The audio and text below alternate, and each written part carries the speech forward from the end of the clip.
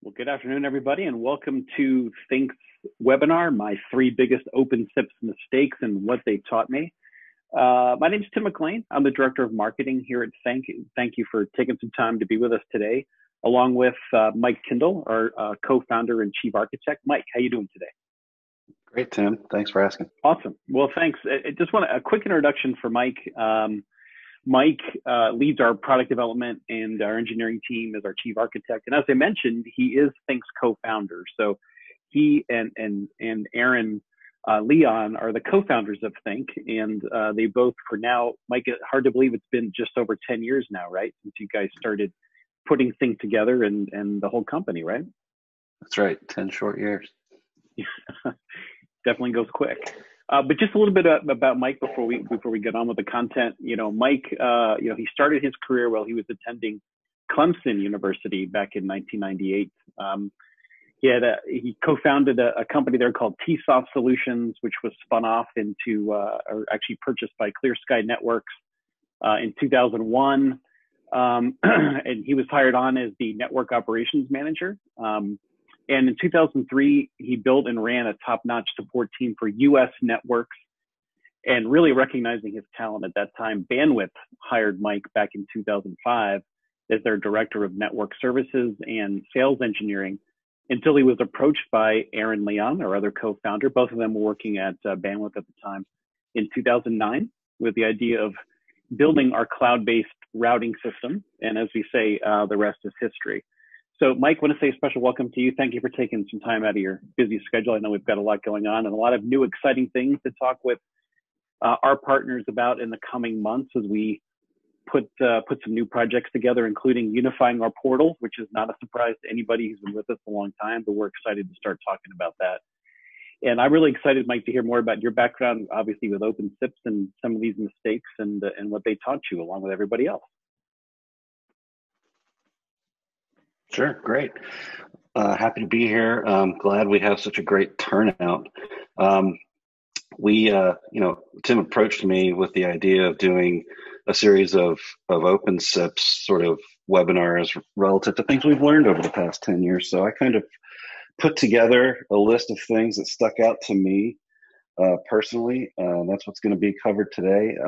But absolutely, would love feedback post webinar if this was applicable to you, if you found it interesting, or if it helped you in any way, or if there are other topics that you might like to see us cover in this space for future webinars. So as we launch into this, just going to cover three main areas. I've really got kind of four in here, and there's a lot of interdependency between them. So with that, I'll just jump right in. Next slide. Yeah. All right. So the first thing is external dependencies. We're talking about things that can bite you. OpenSIPs, by and large, is a synchronous processing application. Yes, they have an async module that's useful for certain things that aren't necessarily needed in an immediate call flow setup, but really for the purpose of processing initial invites and calls, you want those packets going as quickly through those threads or the children as quickly as possible to prevent things like pileups or 100% thread utilization, et cetera, et cetera. Some of the services that are external dependencies that you may be dealing with that can affect these children or these threads as they're going through are CNAME if you're doing caller ID name lookup, which typically you might be using a REST call for. So REST is an area.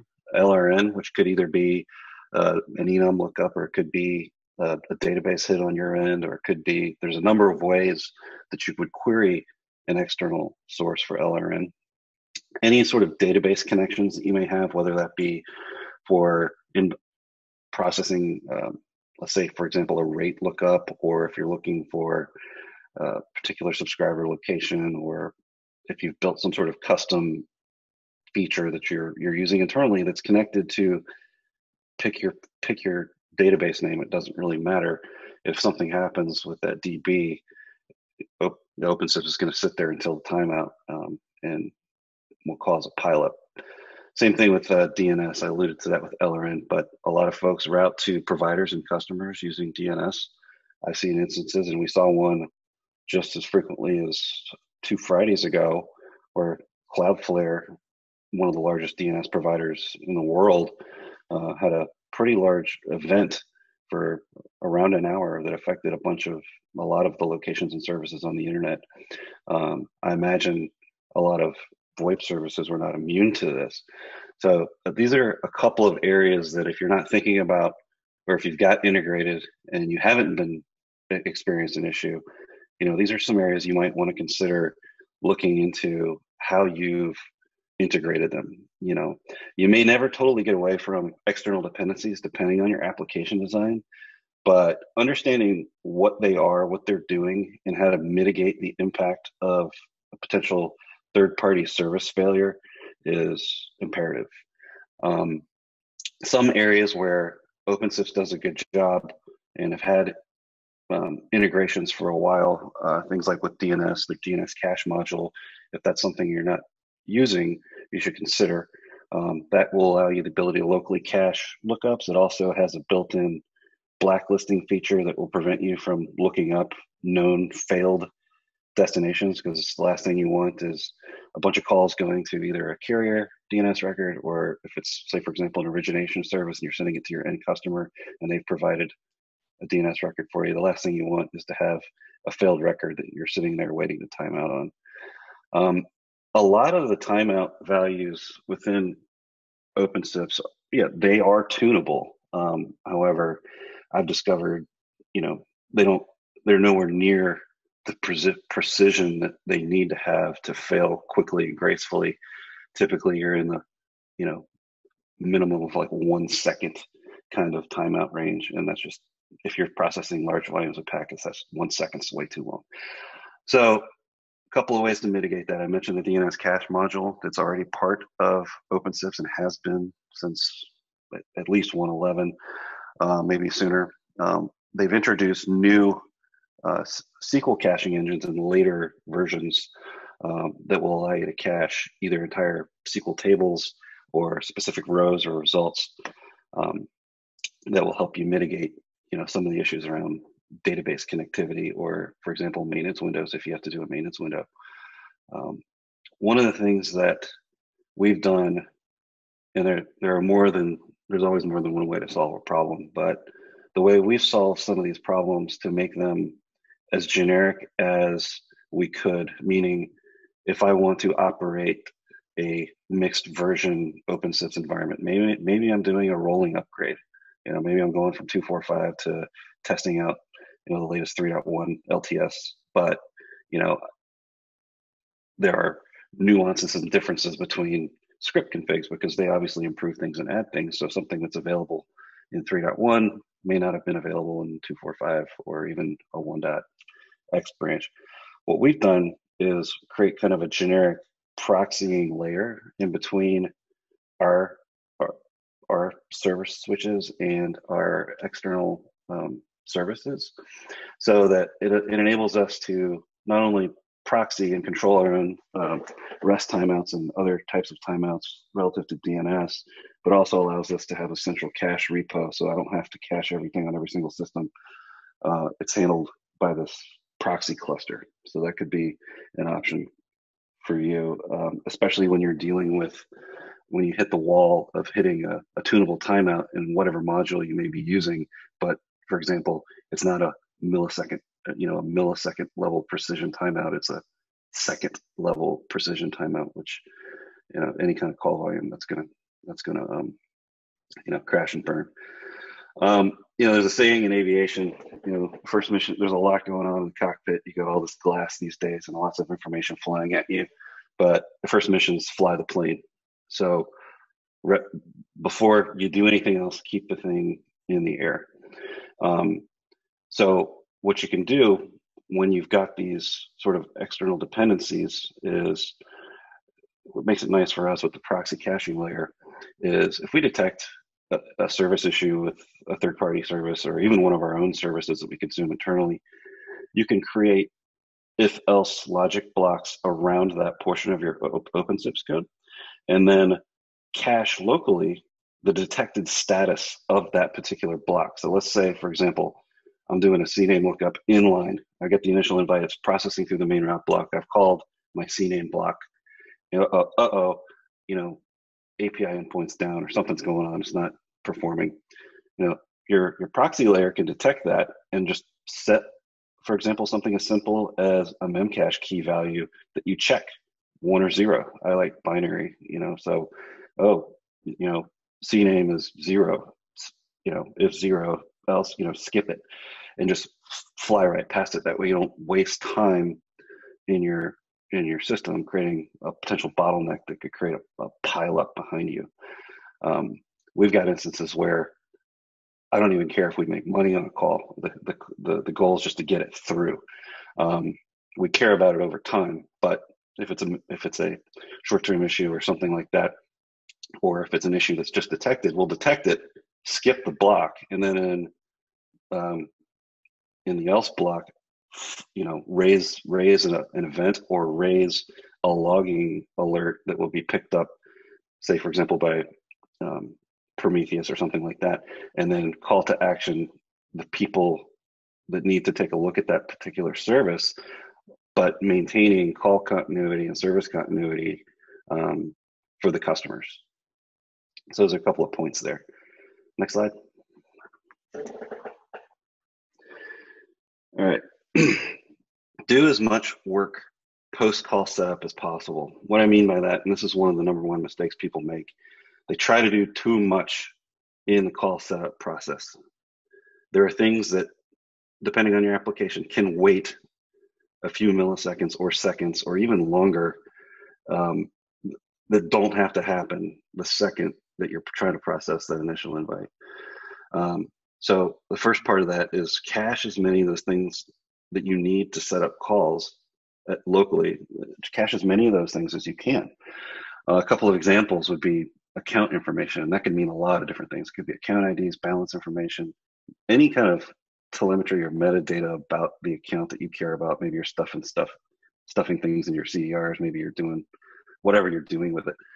Cache as much of that as you can, and only cache things that are relevant to the call flow.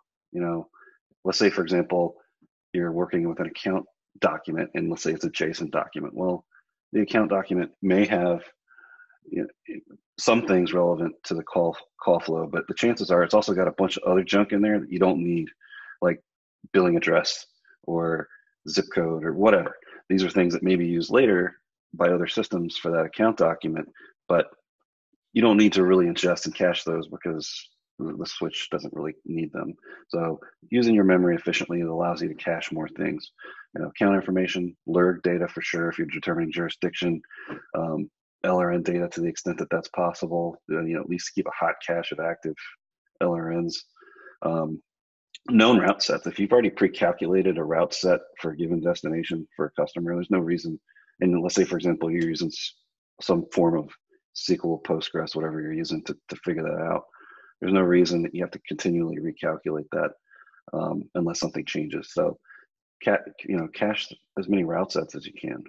Same thing for blocked routes. We have a route blocking capability in our product that allows customers to, once they detect an issue, go ahead and put a block in for either, you know, a LATO, CN, rate center, state. There's an NPA, NXX, whatever. If you're doing something similar, cache those as well. There's no reason to hit the DB every time you have to do that. If you're blocking bad annies, you know, annies that don't generate any revenue or known, or you flag them, or they've come back from some sort of reputation engine that says this is 100% bad, like this is a known bad annie, like cache that stuff and do those things before you get into the real nitty gritty and the heavy lifting, or what I would call the slowest part of your script. So, you know, the theme here is cache. And some of the things that can help you figure out where, and I highly recommend this, where you can figure out where the slowest parts of your script is using the benchmark module, and then having an external service like Prometheus or Zabbix or whatever you may be collecting with, you know, pull that data periodically so you can put it into your management dashboards and visualize how that portion of your script performs throughout your day. We all have, you know, high utilization periods and low utilization periods. Understanding how these things behave over the course of your day, your 24-hour clock, is important. You know, one of the things we noticed was like, wow, why is the latency super high, like in the middle of the night? What's going on with this? You know, we're digging around. It's like, well, okay, the cache is cold. Nobody's making calls. So whenever a call comes in, checks cache isn't there. It's got to go to the source. So those are things that you can look at to help tune that. You may want to have an auto cacher. You know, you build a script that just precedes your cache for you. We do that in many cases with things like CPS, etc. We set it somewhere centrally, and then an application that's running all the time just says, okay, I see something new, and then it distributes it to all the various cache repos. We use memcached very heavily. Some people like Redis. There's a lot of documentation and reference to Redis in the OpenSIPs module documentation. These are just two examples. There are plenty more, but memcache is pretty reliable, and we use that a lot. All right, next slide. All right, the next one, have a backup data pipeline, or as many as you think you need, depending on how vital these pipelines are to your business. Processing calls reliably is great, and it keeps the customers happy because, you know, things are humming right along. But how do you get paid? How do you keep the lights on? You know, what happens if something happens and you've disconnected and you're missing CDRs, or some system locks, or you've got a, you know, trigger or something configured incorrectly that's causing, you know, records to skip off the surface. You know, how do you close the books accurately at the end of the month? As tech people, and I don't know the mix of people we have on this call, but I'm a tech person, and I can't tell you in the first early years of the business how many hours I spent at the end of the month running manual reports and looking at what finance gave me in terms of their spreadsheets and what they said the billings should be versus what the actual billings were, and trying to trace these things down when you're dealing with billions and billions of records. It was like pulling my fingernails out. There's literally almost anything I'd rather be doing than, you know, trying to find, you know, some piece of data in a massive mountain of data. Things like auditing vendor bills at the end of the month. I'm betting most people, you know, take a look at that to make sure you're being billed correctly. And then also on the other side of that token, I mean, depending on the service you're providing, your customer could come to you and say, hey, I don't understand this. My records say this, your records say that, prove it. You know, these are things like rating calls, inserting CDRs, calculating balances, detecting fraud. These are all things that can go into your data pipeline that you can, you should have at least 2 copies of. And the reason is, you know, from a finance perspective and accounting perspective, accountants always like to prove numbers from two different points. So point A shows that, okay, I can get to it there. The number matches point B. Okay, I consider that number good. And that's just a minimum. But this also goes back into the previous slide that I was talking about. Do as many things post-call, or what I say when I say post-call, what I mean by that is post the processing of the initial invite as you can. I go back to things like rating the call, inserting the CDR into the DB, calculating the total cost or total retail. Whatever you may be doing, you may be doing this in call setup. These are things that you should definitely not do. Move those to a post invite process, and, you know, have a way to have these this information distributed to multiple sources. So, you know, the answer to solving this question isn't Brent Spiner. It's data. Data is the key to solving these questions. On the next slide, I'll show you an example of how you might go about doing this. One of the things I love about OpenSIPs, one of my favorite modules, is their RabbitMQ module. It's reliable. It disconnects gracefully. It won't lock your threads up like, you know, if MySQL or somebody locks up or something, you're just kind of stuck. Rabbit, you can do things like run shovel locally and, kick it up to a centralized queue or centralized queues, cluster queues later. But you can do a lot of things with this process. So the ACC module already has an integration with the event module, so it'll throw an event for you as long as you define the mod params when you're setting it up for events, and you can put whatever AVPs that you're collecting in there, and it'll put it into. I recommend doing a fan out queue.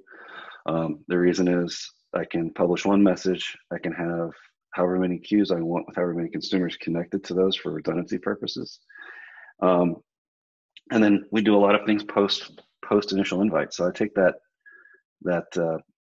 event out of the queue, and let's say I have 3 consumers running on 3 different queues. One of them is most likely going to be the master, and then it'll have a bunch of subordinates that are waiting in case the main or the primary of the master fails. The subordinates will sort of wake up and do the work. They're always doing the work, but typically if they're in subordinate mode, it just sort of processes the message and throws it into the bit bucket. But if it's like, oh, it's my turn to do something, then it wakes up and says, okay, I'm actually performing the work now, not just going through the motions. But you may want to have 2 primaries, and primary A would say go to data store A, and primary for queue B would go to data store B. Now you have 2 different data stores holding, yes, it's a duplication of data, but again, we're looking for precision here, especially when it comes to money. And you don't have to keep these things in your secondary store forever. That can be a backup store that you maybe rotate partitions out of if it's a SQL type database, or that you set TTLs on if you're using any kind of key value store. But the point is, you want to keep that data around long enough to where you can cure any potential gaps in your CDR coverage. It's like you come into work the next day and you get a report and it says, wait a second, we only build half of what we normally build. Why was that? Oh no, one of our switches decided it didn't want to report these CDRs or whatever. This is just an example. You can actually go to your data source B, and the data would be there, and say, okay, we can pull part of the data from A and fill in the gaps from B, as an example. Another way to do this without the complexities of what I just described with Rabbit is, yes, if you want to keep your direct SQL or MySQL hookup, you can do that. So just running the regular ACC insert. But I would also recommend adding, at least, even if you don't do the fan out, just one direct queue where you throw these events into and have some sort of consumer written in the language of your choice, doing the post-processing, adding things together, manipulating the data, basically doing your data transformation before it deposits it in its final resting place. So those are the main things that I thought that I've run into that were sort of interesting problems that definitely caused some pain points and that we had to solve. And I've sort of illustrated how we've gone about solving some of those things. And I'm hoping that this resonates with you, with some of you. If any of you have had similar experiences, we'd love to hear from you. If this helped you, we'd love to hear from you. Also, if there are other things that you'd like to see us cover or talk about in the future, we're happy to put these together. Doing this for a long time, it's sort of easy just to pull things out of memory and put together a discussion board for this. So something I like to do. I always love to hear other people's experiences. Like, oh man, that happened to me too, and we solved it a different way, or oh man, I'm still dealing with that. Or a lot of people that haven't dealt with these things kind of panicking a little bit, saying, uh-oh, am I at risk? So love having those discussions. And I think right now we've got some time for questions. Yeah, absolutely. I was going to say, just a quick reminder. Thank you, Mike, for that great content. Please use the Q&A box. We actually do have a question here, which I'll give to you in just a second, Mike, which is great. Love to see some more. Just keep in mind, too, guys, we did record today's session, so you will be getting an email from me probably by the end of the day. And feel free to reply to that email and with your ideas, right? If there's something else you'd like Mike to talk about, from the OpenSIPs environment, reply to that. Just get back in touch with us. We're always looking for those great ideas. And like I said, you'll get a recording of this. We're also going to be posting it to our blog, so you'll be seeing us and hearing from us as well. So Mike, the first question we got here was, what was the decision that kind of went into picking OpenSIPs kind of as the basis for the platform? As opposed to Camillio or any other platform, I'm assuming. That's right. Really I was afraid. I didn't know how to pronounce it, right? That's all. It was familiarity and relationship based. So when I was at Bandwidth, we were using something called OpenSIR, and it was like 1.2 or 1.3. I think by the time I left, it was 1.5. And then, they split into two camps, and I already had a relationship with Bogdan and most of his team, and it was really just a personal preference from a relationship perspective. At that point, if I was coming into it cold turkey, would I have made a different decision? Maybe, but that's just the reason we chose that. Gotcha. Thanks for that question, Mark. We have another question here. Actually, I think it's more of a comment from Jason. Maybe you can expound on it. He said, love all your points about caching and waiting to process stuff that doesn't have to be done in real time. Anything else you wanted to add to that? I'm not sure I understand from which perspective. From the caching end of things? Yeah, I guess so. I don't know if there's anything else you wanted to add in there. Just about the importance of, leaving things that should be done in real time, make sure those are done in real time, but, the importance of putting things off after the fact. Yeah, and what I mean by that is, is it mission critical for you to have an exact cost on a call at that second for the total, say for example, when the ACC module decides to fire an insert, let's say in a MySQL, that happens when the call ends.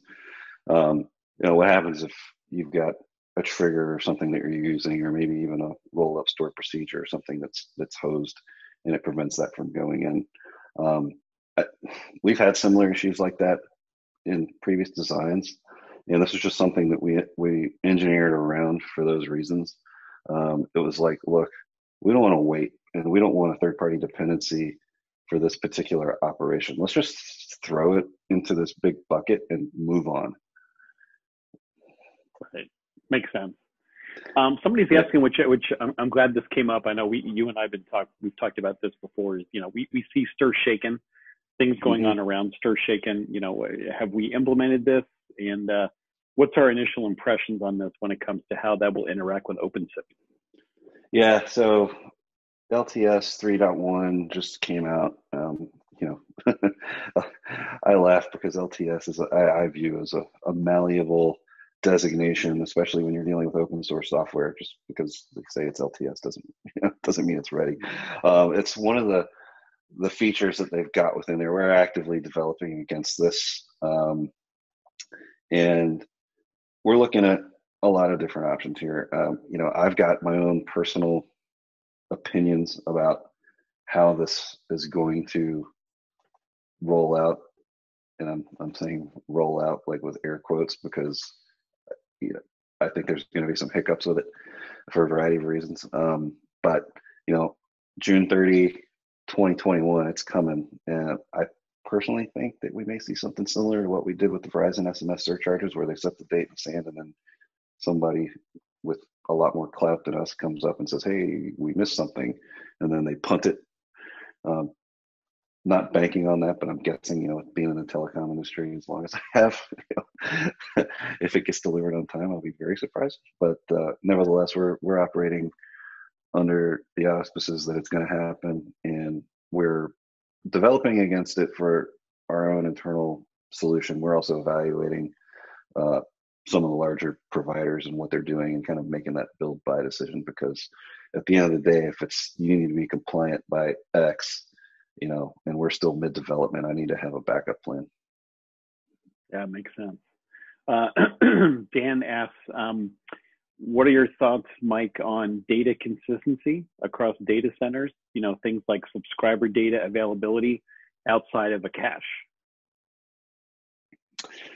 Yeah, and that's a unique problem. That's not unique to us. I mean, let me say that a different way. If you're dealing with registrations, or you're handling that in any kind of way for your authentication, I can understand that question. We don't actually support registration. I'm not tracking individual subscriber location data for the purpose of, like, say, for example, tracking where their handset is, or if they've got like, 3 of them and you're trying to locate them all, that kind of thing. Data consistency across data centers has always been a challenge, even across cloud. It really depends on the database technology that you're using.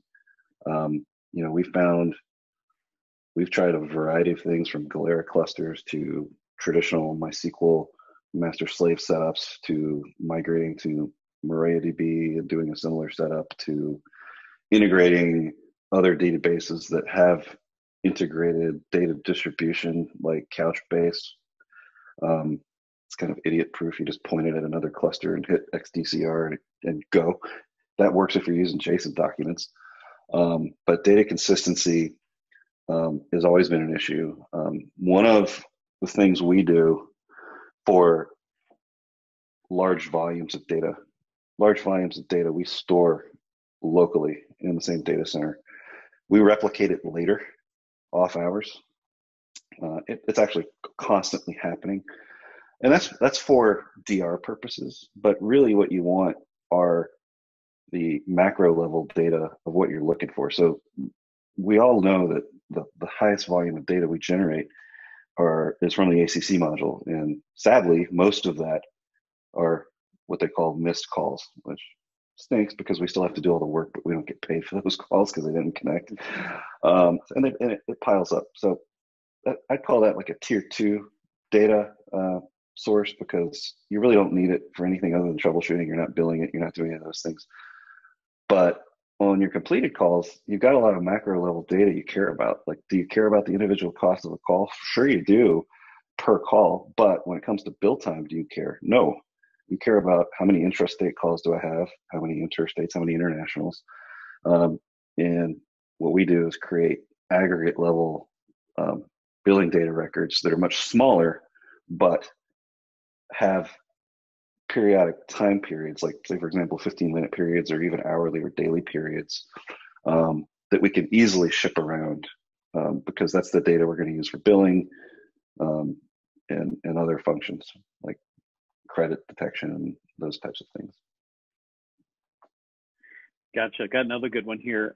Galera clusters. How did that work out for you in the past when we've used these? He said it locked out cluster members to maintain data consistency, which turned out to be not great. I'm more concerned about the data being available now and eventual consistency later.